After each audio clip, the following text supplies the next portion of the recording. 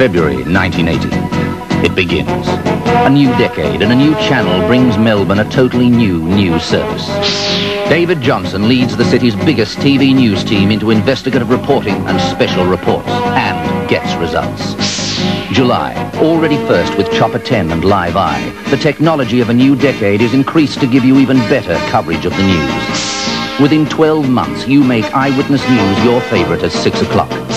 January 81. Eyewitness News is first again with extra satellite reports. April. Rob Gell spreads his 4-day forecast to Skywatch. Rick Willis introduces Police File. And Eyewitness News is honored with awards for excellence. January 82. Award-winning journalist Joe Pearson joins the team, reporting from the news desk and on the road. And today, Melbourne is making Channel 10 Eyewitness News the team to watch.